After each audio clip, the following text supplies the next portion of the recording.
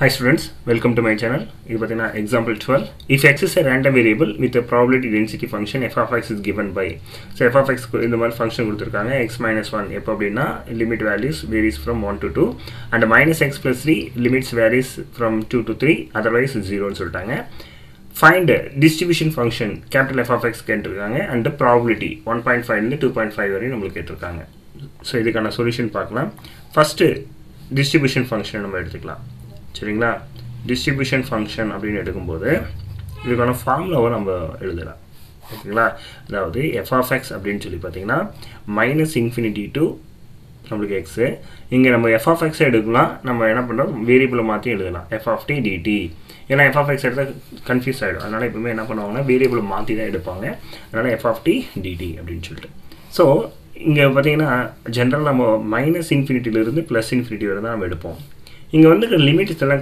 கொஞ்சம் பாருங்க இங்க 1 வந்திருக்கு அதுக்கு அடுத்து 2 வந்திருக்கு then finally 3 வந்திருக்கு ஆக இதுல 1 இதுல 2 next 3 அப்ப இதுல எத்தனை கேஸ் ஆகும் அப்படி பிரிக்க போறோம் அப்படினு சொன்னா -∞ ல இருந்து 1 வரை எடுத்துக்கிட்டீங்க அப்படினு சொன்னா உங்களுக்கு f of x ஓட வேல்யூ 0 அதே மாதிரி 3 ல இருந்து நீங்க இன்ஃபினிட்டி எடுத்துக்கிட்டாலும் உங்களுடைய வேல்யூ வந்து என்னது அப்படினு சொல்லி பாத்தீங்கன்னா 0 ஆனா 1 க்கு 2 க்கு எடுத்துக்கிட்டீங்க அப்படினு சொன்னா உங்களுக்கு இங்க x - 1 2 க்கு 3 க்கு எடுத்துக்கிட்டீங்க அப்படினு சொல்லி பார்த்தீங்கன்னா உங்களுக்கு -x + 3 இந்த ரெண்டு வேல்யூ ரெண்டு இன்டர்வலுக்கு மட்டும் தான் வேல்யூ இருக்கு மீதி ரெண்டு இன்டர்வலுக்கு வேல்யூ வந்து உங்களுக்கு 0 சரிங்களா பட் cumulative distribution function அப்படின்றது நம்ம என்ன பண்றோம் ஒவ்வொரு இன்டர்வல்ல நம்ம x இருந்தா என்ன ஆகும் நம்ம இந்த இடத்துல x எடுத்தா என்ன ஆகும் இந்த இடத்துல x எடுத்தா என்ன ஆகும் இந்த இடத்துல x இந்த இடத்துல x அந்த மாதிரி நம்ம எடுக்க போறோம் சோ ஃபர்ஸ்ட் நான் என்ன எடுத்துக்கிறேன்னா கேஸ் 1 அப்படி எடுத்துக்கிறேன் நான் எடுத்துக்கிற x எனக்கு -∞ க்கும்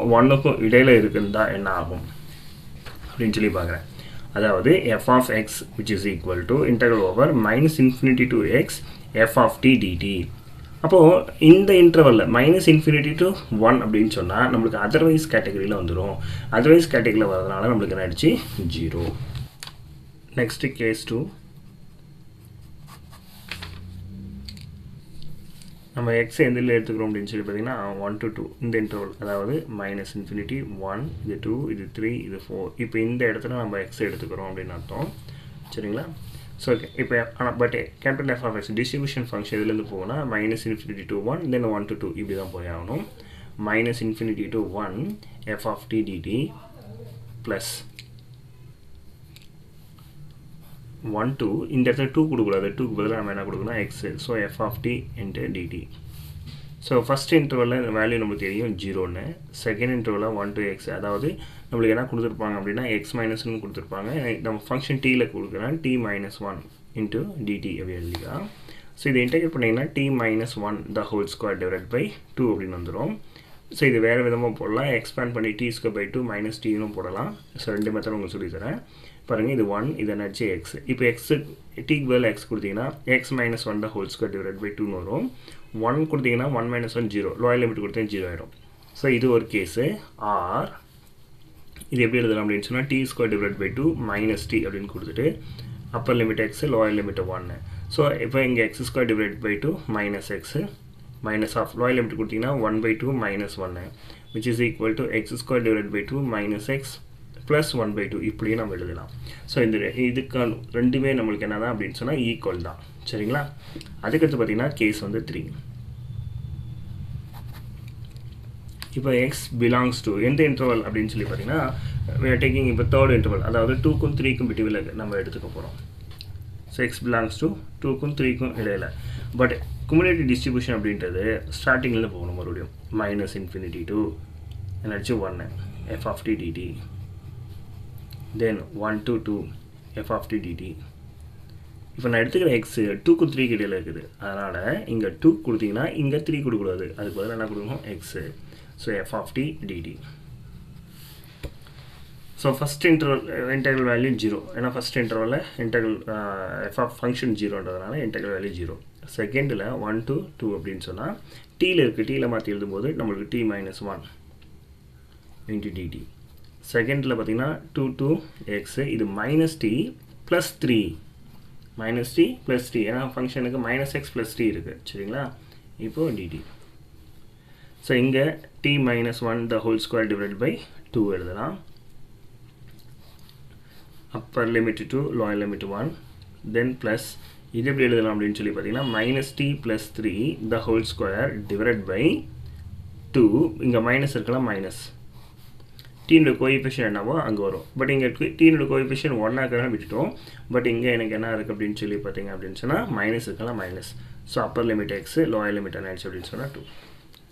இங்கே 2 கொடுத்தீங்க அப்படின்னு சொன்னால் 2 minus 1 the whole square அப்படின்னு சொல்லி பார்த்தீங்கன்னா ஜஸ்ட்டு உங்களுக்கு 1/2 வரும். லோயர் லிமிட் கொடுத்தீங்கன்னா 0 ஆகிடும், அதில் விட்டுருங்க. இங்கே கொடுத்தீங்கன்னா 3 minus x the whole square divided by minus 2. 2 கொடுத்தீங்கன்னா minus 2 plus 3னா 1 சரிங்களா. ஸோ 1/2 வரும். பட் இங்கே ஆல்ரெடி ஒரு லோயர் லிமிட் போடும்போது மைனஸ், இங்கே இருக்கிற மைனஸ் அது என்ன ஆகிடும்னா ப்ளஸ் ஆகிடும். ஸோ 1/2 இந்த 1/2 இந்த 1/2 ஆட் பண்ணிங்கன்னா 1 ஆஃப் ப்ளஸ் ஆஃப் 1. ஸோ இங்கே இருக்கிற மைனஸ் வெளியே எடுத்துருங்க. இப்போ 3 minus x the whole square divided by 2 இது தேர்ட் இன்டர்வல். அதுக்கப்புறம் நம்ம வந்து கேஸ் 4 போட போகிறோம். ஸோ கேஸ் 4 அப்படின்னு சொல்லி பார்த்தீங்கன்னா x belongs to 3 to infinity, அதாவது minus infinity 1 இது 2 இது 3 ஃபைனலி ப்ளஸ் இன்ஃபினிட்டி. இந்த இடத்துல நம்ம x வந்து நம்ம ஃபிக்ஸ் பண்ண போகிறோம். அப்போ f of x அப்படின்னு சொல்லி பார்த்தீங்கன்னா கண்டினியூஸாக வந்தாலும் minus infinity to 1 f of t dt plus 1 to 2 f of t dt plus 2 to 3 f of t dt plus இங்கே 3 to infinity f of t dt. So இந்த ஃபஸ்ட் வேல்யூ நம்மளுக்கு 0 தெரியும், last value 0 தெரியும். இங்கே 1 to 2 இது டீயில் இருக்கிறனால டீயில் எழுதிக்கிறீங்க d minus 1 into dt. இதுவும் டீயில் இருக்கிறனால minus t plus 3 into dt. Finally என்னடா 0. ஸோ இங்கே t minus 1 the whole square divided by 2 வரும். upper limit 2 lower limit 1 plus இது என்னடா minus t plus 3 the whole square divided by minus 2 வரும். இந்த பவர் இங்கே இருக்கிற டீனோட கோஎஃபிஷியன்ட் மைனஸ்னால கீழே மைனஸ் வந்துடும். அப்பர் லிமிட் 3 தென் லோயர் லிமிட் 2. ஸோ இது 2 minus 1 1/2. லோயர் லிமிட் கொடுத்தீங்கன்னா 1 minus 1 0 விட்டுருங்க. இங்கே 3 கொடுத்தீங்கன்னா ஃபஸ்ட்டு அப்பர் லிமிட் என்ன ஆகிடுச்சு 0. அதுக்கு லோயர் லிமிட் கொடுக்குறீங்க மைனஸ் வரும். ஸோ இங்கே ஒரு மைனஸ் இருக்கிறனா ப்ளஸ் ஆகிடும். அதுக்கு பார்த்தீங்கன்னா இது ஜஸ்ட்டு 1/2 தான். ஃபைனலி நம்மளுக்கு என்ன ஆகிடுச்சு அப்படின்னு சொன்னால் 1. therefore f of x அப்படின்னு எடுத்தீங்கன்னா ஃபஸ்ட் வேல்யூ நம்மளுக்கு 0 ஃபஸ்ட்டு கேஸில் சரிங்களா. செகண்ட் கேஸில் நம்ம என்னன்னு பார்த்தோம்னா x minus 1 the whole square divided by 2. Third case பார்த்தீங்கன்னா 1 minus 3 minus x the whole square divided by 2. And fourth case பார்த்தீங்கன்னா நம்மளுக்கு 1. ஸோ x எப்போ கிடச்சிது அப்படின்னு சொல்லி பார்த்தீங்கன்னா நம்மளுக்கு x less than 1. நெக்ஸ்ட்டு இது 1 less than or equal to x less than 2. இந்த கேஸ் அப்படின்னு பார்த்தீங்கன்னா 2 less than or equal to x less than 3. இந்த கேஸு நம்மளுக்கு வந்து பார்த்தீங்கன்னா x greater than 3. 3 விட அதிகமாக இருக்கும்போது இதுதான் நமக்கு தேவையான குமுலேட்டிவ் டிஸ்ட்ரிபியூஷன் ஃபங்க்ஷன். அதுக்கடுத்து பார்த்தீங்கன்னா question number 2 p of 1.5 less than or equal to x less than or equal to 2.5 அப்படின்னு சொல்லி கொடுத்துருக்காங்க.